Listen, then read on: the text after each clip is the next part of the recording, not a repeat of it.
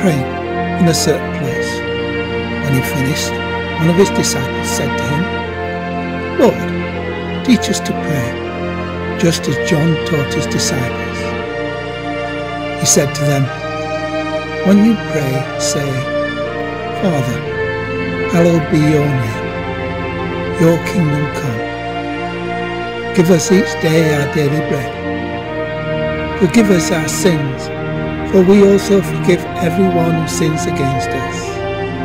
And lead us not into temptation.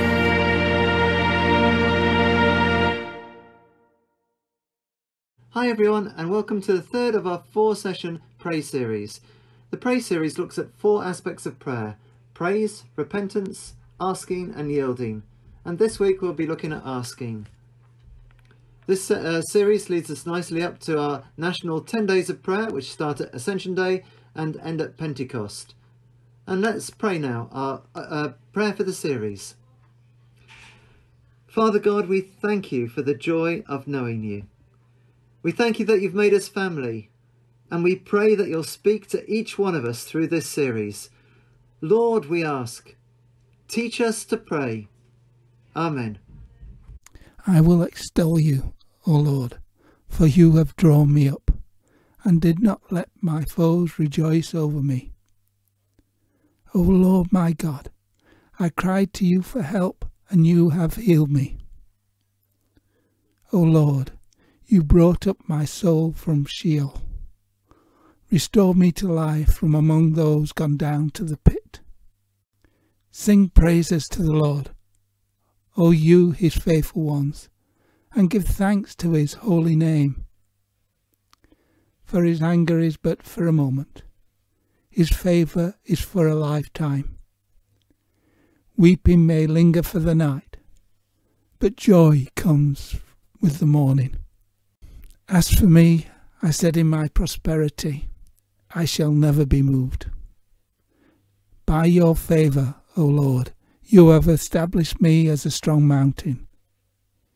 You hid your face. I was dismayed. To you, O Lord, I cried, and to the Lord I made supplication. What profit is there in my death, if I go down to the pit? Will the dust praise you? Will it tell of your faithfulness? Hear, O Lord, and be gracious to me. O Lord, be my helper. You have turned my mourning into dancing. You have taken off my sackcloth and clothed me with joy, so that my soul may praise you and not be silent. O Lord my God, I will give thanks to you forever. How does it feel when God doesn't seem to answer prayer? It's not a question Christians often ask, but it is something we often experience. So here's Phil and Peter's experience of God not answering or not seeming to answer their prayers. How do we cope when we don't see an answer to our prayer? That's a very good question. And I'm thinking in particular of a person I'm praying for at the moment. And I want to see that person healed. They're going through constant pain day after day. And I want to see them living in the freedom from that pain. I want to see them healed and enjoying life. And yet that's not what I see at the moment. And as I pray for that person, there's a sadness and a disappointment that I've not already seen an answer to that prayer. I can keep on praying, and God does teach persistent prayer. But the reality is also that I've not seen an answer to that prayer yet.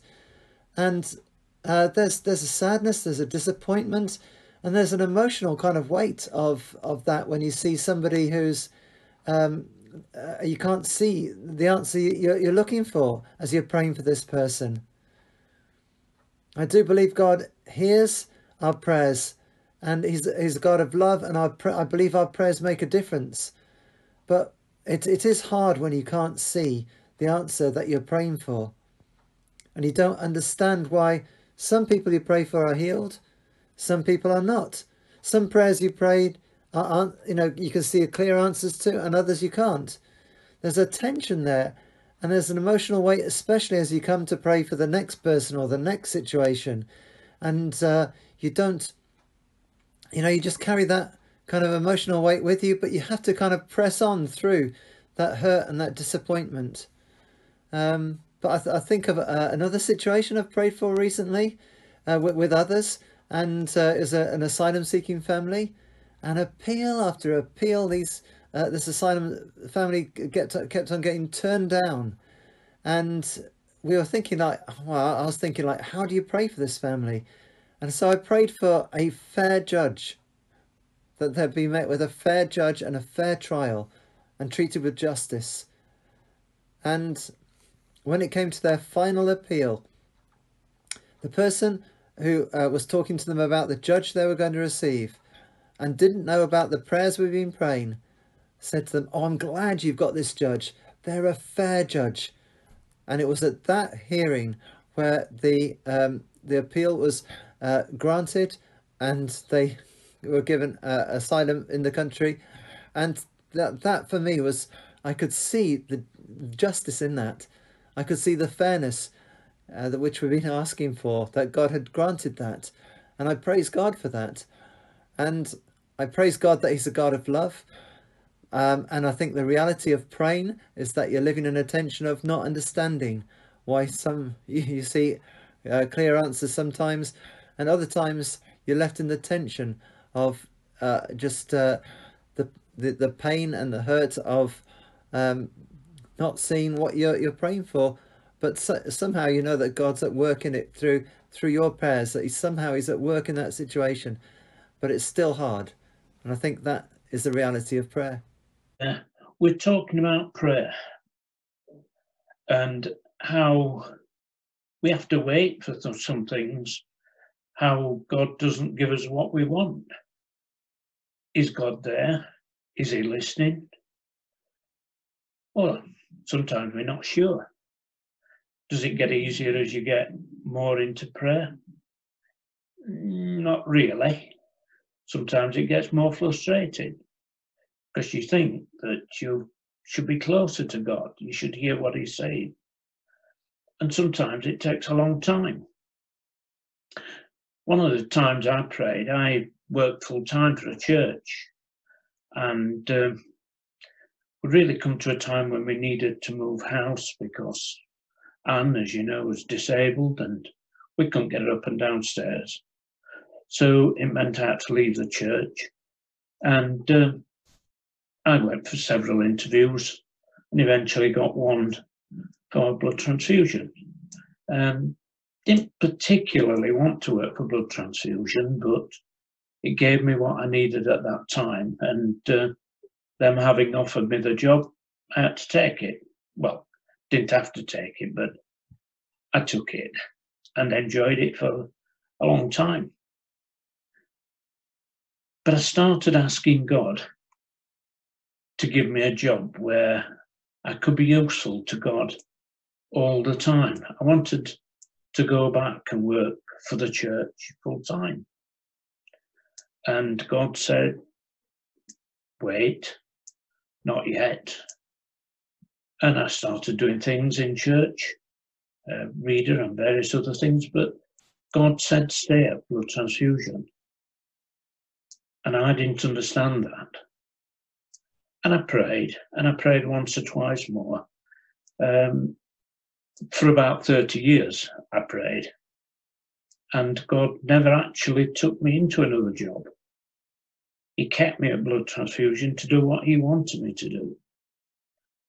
So there were times when I was praying, and I didn't actually think God was listening at all.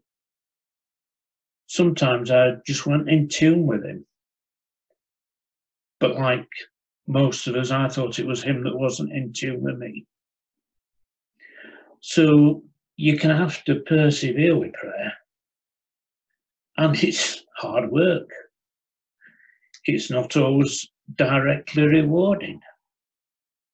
And sometimes God doesn't really do what you want him to do at all. I quite forget that he's God.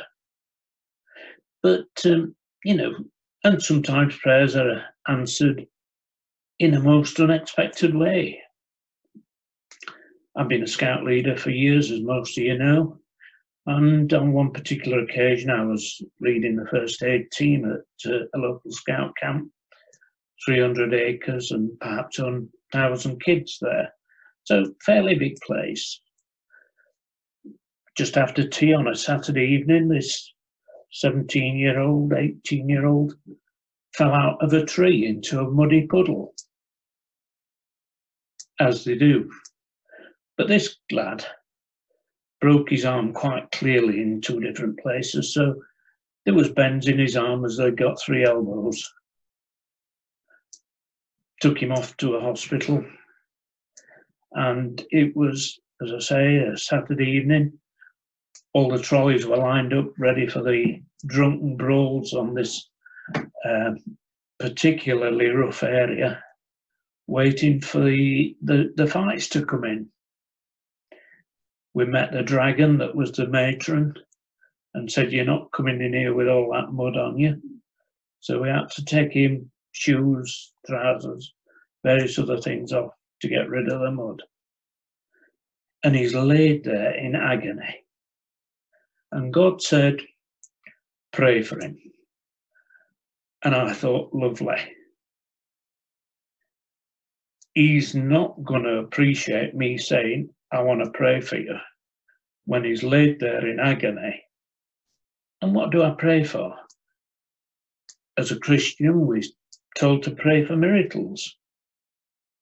Was I expecting the bones to heal and him walk out? I don't know. So I prayed. And I don't know what I was praying for. But a peace came over him. And he fell asleep without any pain at all. 2 miracles happened that night. I prayed for somebody because God had told me to. And God made him completely pain-free. I hope you have as much adventures in your prayers as I have had. And I hope that your disappointments aren't as great as some of mine have been. God bless. Let's have a closer look at asking in prayer. Our first question in this series is usually why. For many people, the whole point of prayer is to ask God. So why wouldn't seem an appropriate question? But we know that prayer is about having a relationship with God. So we can still ask why. Why should we ask in prayer? If you've watched the 2 previous videos in this series, you'll know that the answer is easy. It's because Jesus said so. He said, when you pray, say, "Give us each day our daily bread." If Jesus tells us to do something, that's a very good reason for us to do it. But let's have a closer look at asking in prayer. What happens when we ask in prayer?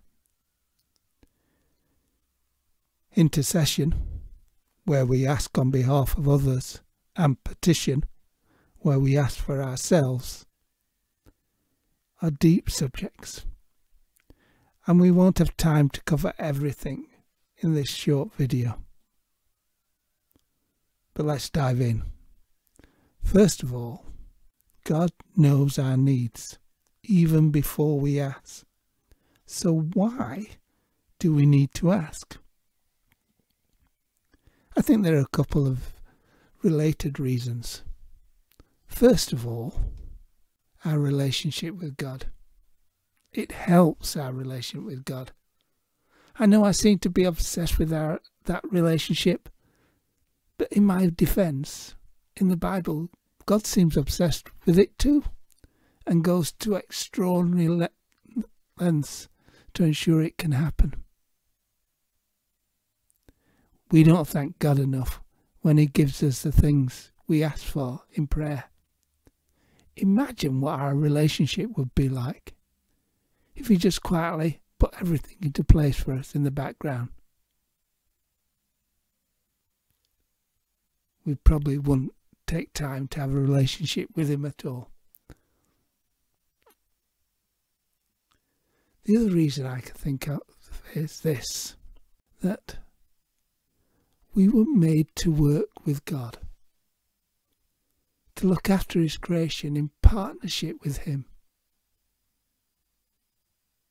God values that partnership.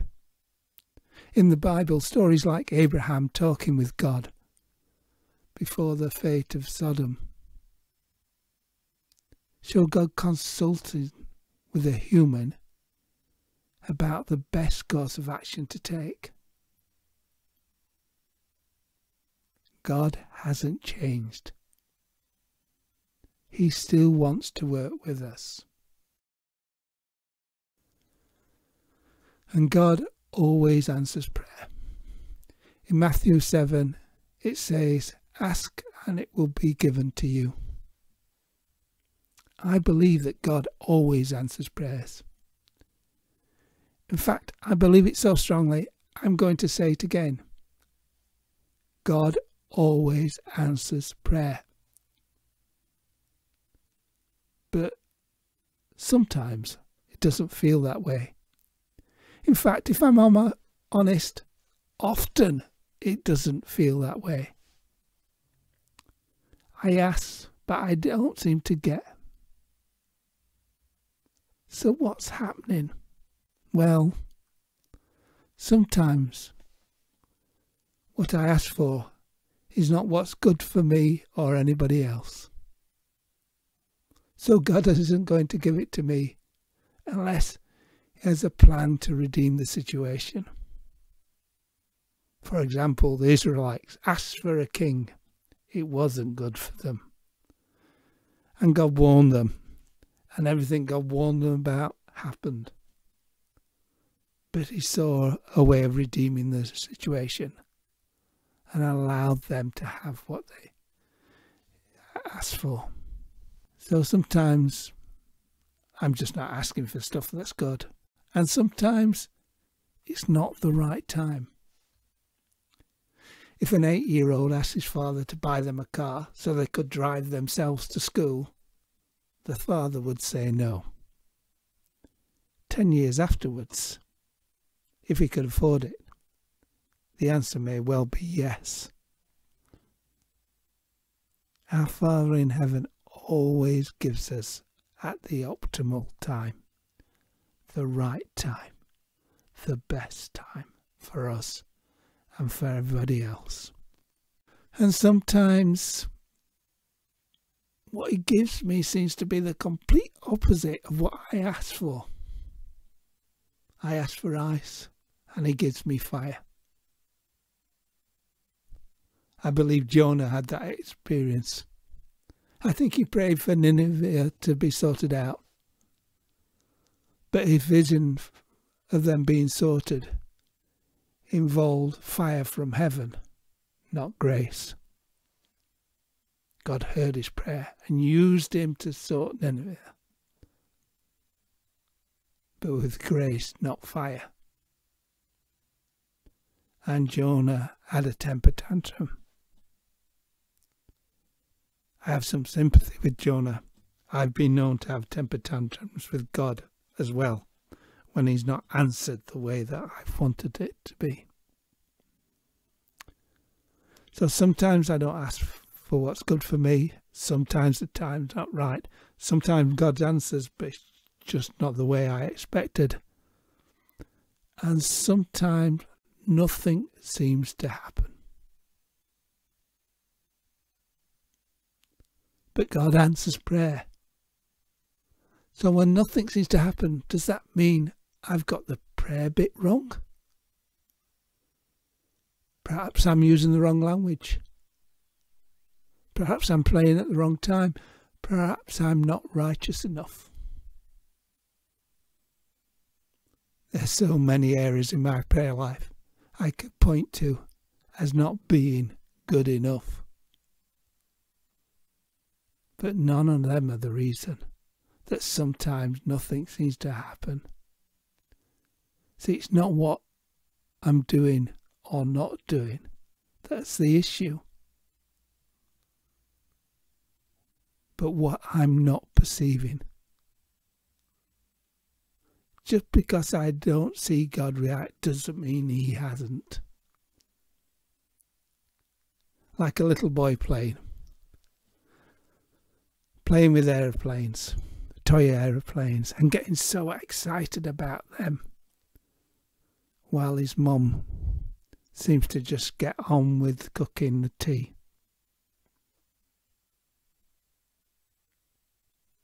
And then he's so excited and surprised when his mum takes him to the airport to look at the aeroplanes for real. You see, he didn't perceive her reaction. And so often in prayer, I think that's what happens. God reacts to me and I don't perceive. A regular question, how much of our prayer should be asking in this case? Well, this week there are 2 points to consider when answering the question of how much of our prayer should be dedicated to asking. In Matthew's account of Jesus teaching about prayer, the Lord's Prayer is preceded by Jesus telling his disciples to not heap up empty phrases as the Gentiles do, for they think they will be heard because of their many words. In Luke's account, the Lord's Prayer is followed by the story of knocking on a friend's door for bread in the middle of the night, as an example of being persistent in prayer. Putting the two together, we don't need to use a lot of words and therefore spend a lot of time asking God for something. But he encourages to keep on asking. In Matthew it says, "For everyone that asks receives, and everyone who searches finds, and for everyone who knocks the door will be opened." God answers prayer. It's been lovely participating in this pray series with you. There's one more session left, and that's comes out next Thursday at 7 p.m. And you'll find it on our St Margaret's and St Thomas YouTube channel, and also on our Brightside and winkerbankparish.org website. Let's close with a prayer. Father God, we thank you that your Son taught us, ask and it will be given to you. Seek and you'll find. Knock and the door will be open to you. For everyone who asks receives, those who seek find, and to those who knock the door will be opened. Father God, thank you that you love us and delight to give good gifts to your children. Amen.